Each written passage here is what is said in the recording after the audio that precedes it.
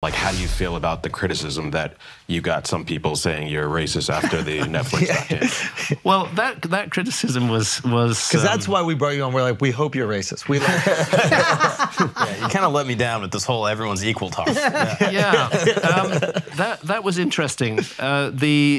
The subject of race is never mentioned in my Netflix series, Ancient Apocalypse. It's never mentioned at all. But when the Society for American Archaeologists wrote an open letter to Netflix demanding that my documentary series be reclassified as science fiction, they accused me of spreading racism, white supremacy, misogyny, and anti-Semitism. None of these issues are ever mentioned in the series. Wait, what was misogynistic? I don't know, and you know, and what, for that matter, was anti-Semitic. It's very and what was racist, but since race is never mentioned. But what these labels are very useful for, if you shout them loudly enough, and if your friends in the media see a nice story here and pick them up and multiply it, what they're very useful for is turning people off the work of an opponent. Yes, and that was clearly what went on here. If you're radioactive, I don't even have to debate you because you're radioactive. That's right. Yes. That's right. Yeah. That's fundamentally what went on. Yeah. Now, what is the reason for what was the possible? They had no justification for any of the others, but what was the reason for saying that I was spreading racism and white supremacy? It's because in a number of my earlier books, I reported indigenous myths and traditions, particularly from South America and from Mexico, which in some cases referred to a white-skinned, bearded stranger and his companions who came after a time of darkness, after a great cataclysm, bringing knowledge and teaching knowledge to the inhabitants of the country. Now, that is not me saying that. That is indigenous traditions. The view of archaeologists today is that many of those traditions were simply made up by the Spanish conquistadors. I don't think that's true. There are many other archaeologists who don't agree with that and think that they are true and genuine indigenous traditions and should be rightly reported as such. Whether we're referring to Quetzalcoatl in Mexico or to Viracocha in the Andes, these traditions, it's a pan-American myth, and they're not only found in the Americas but all over the world. They don't always refer to a person as white skinned. You know, the emphasis that's put on skin color today is really recent in human history. It's a few hundred years old. Did the issue of white skin or black skin carry the same resonance 12,000 years ago that it carries today? I somehow doubt it. I doubt it very much. I don't see why it should, because the abuses of human rights that were taken that were carried out in the name of color are recent developments. They're not ancient developments, you know, and therefore recent in the scale of human history. Recent in the scale of human history. Let's say the last 500 or 600 years, something like that. They weren't really there. They weren't really there before that. But it's a huge distraction from the major issue. They also refer to these individuals as being bearded. They often refer to there being 7 of them. In ancient Mesopotamia, they're called the 7 sages. In ancient Egypt, at the Temple of Horus at Edfu, they are also referred to as the 7 sages. In ancient India, it's Manu and the 7 sages who appear after the flood, trying to restore the knowledge that was lost during the time of the flood. These are indigenous traditions. Same story, different parts of the world. Same story, different parts of the world. That's one of the things that interests me about it. What interests me about it least of all is the issue of skin color. What interests me about it most of all is the issue that there seems to be a memory of a cataclysm after which a group of people tried to preserve knowledge from before the cataclysm. Is this the Snow White myth?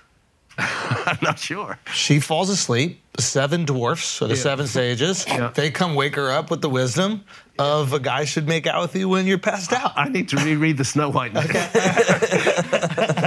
There might be something there. This is good. Yeah, well, no, because myths, myths are the memory bank of our species. This is what I loved about the Netflix special, treating the myths as a way of passing on true information. Yes. And and taking them seriously, not looking at them as figments of imagination. If we were to pass on data and fact, it's way more digestible in the form of story. We memorize stories.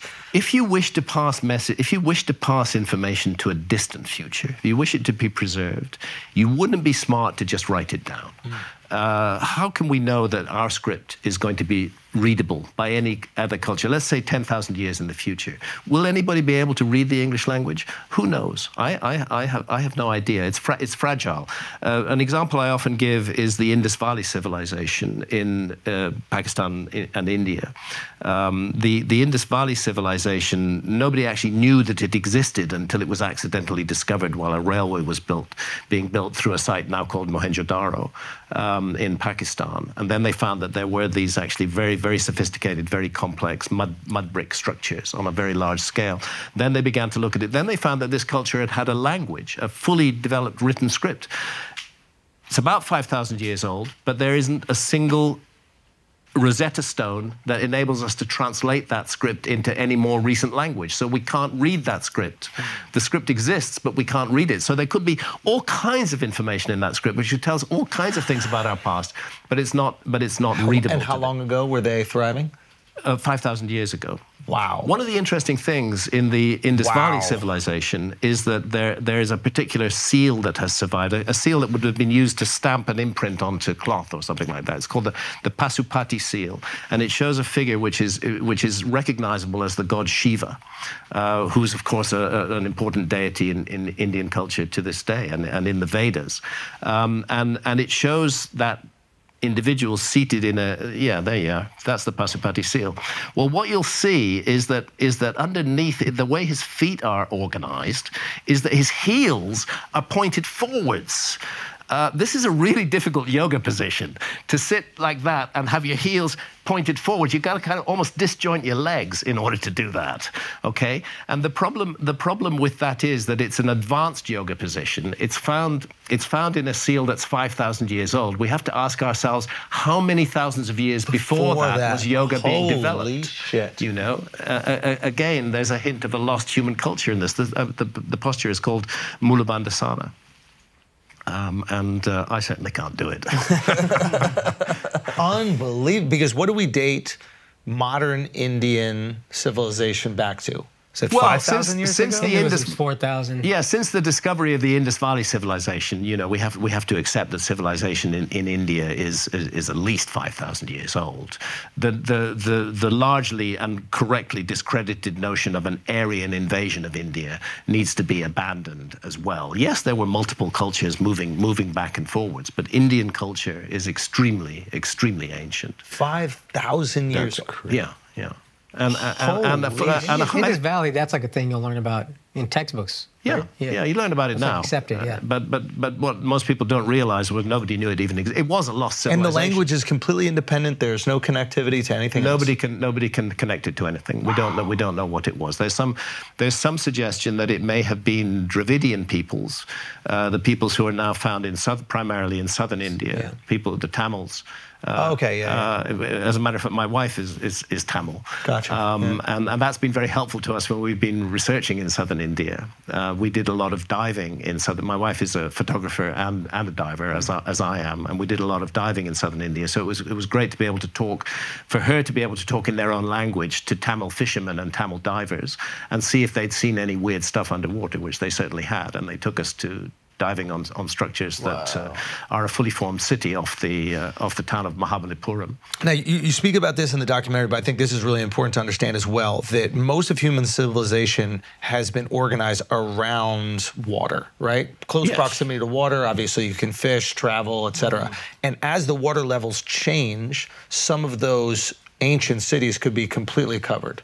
Yes. You've recovered some of these. You've seen. This is one of the things that I think is missing from our understanding of the past. It amused me, but also irritated me that in that open letter to Netflix, the Society for American Archaeologists claimed that they could absolutely, for certain, be sure that there was no lost civilization during the Ice Age. They knew, it was a fact. And if there had been any civilization, they would have found it, and they would have published it. Right.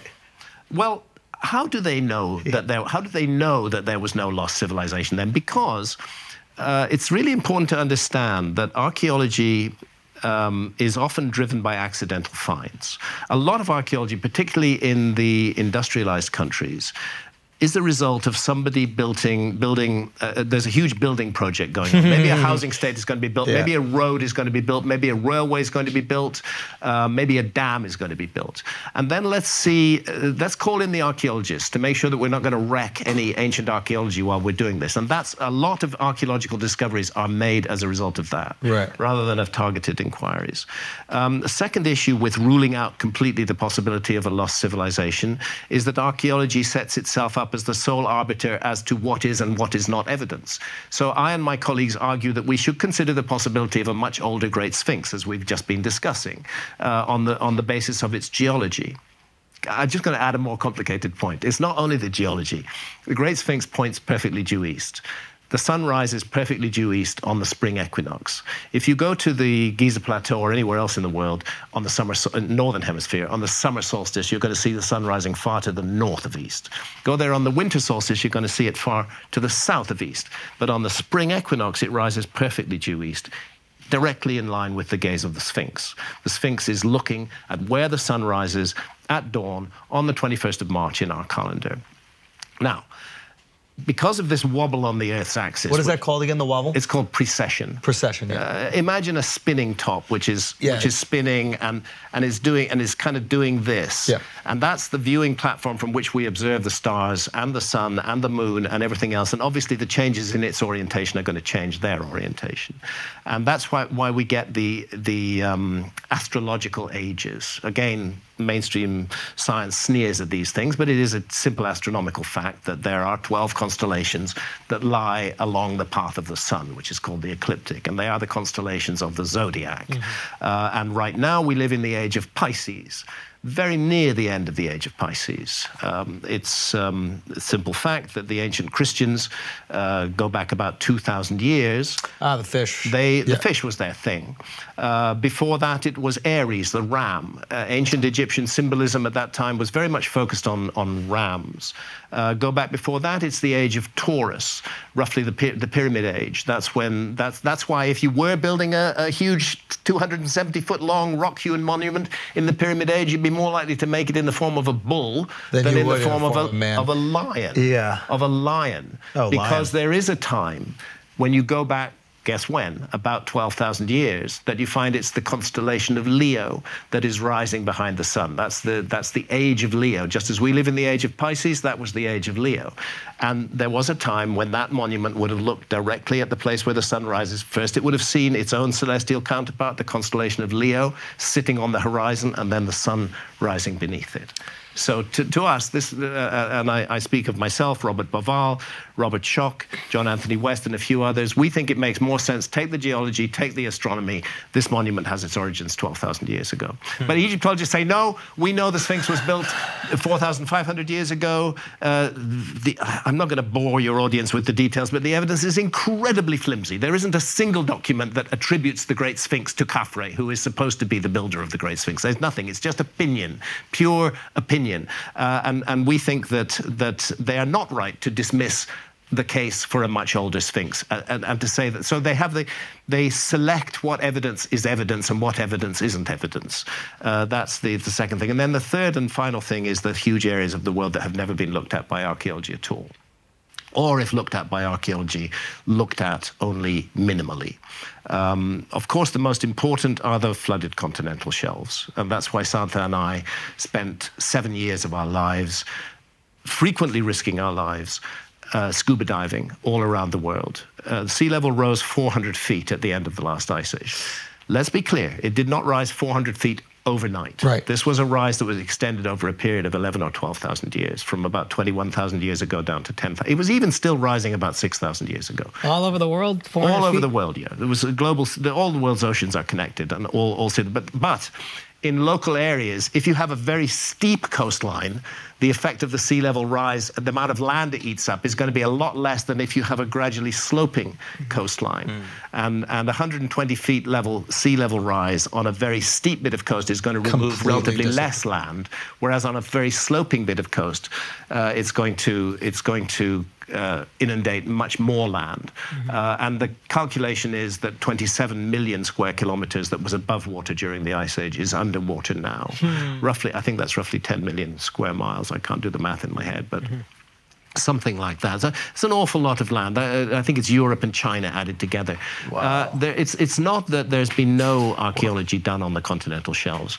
I think we're looking at something from Alexandria here. Yes. Yeah, we are. We are. I've dived there as well, and that's inundated not because of sea level rise, but because of subsidence of the Nile silts.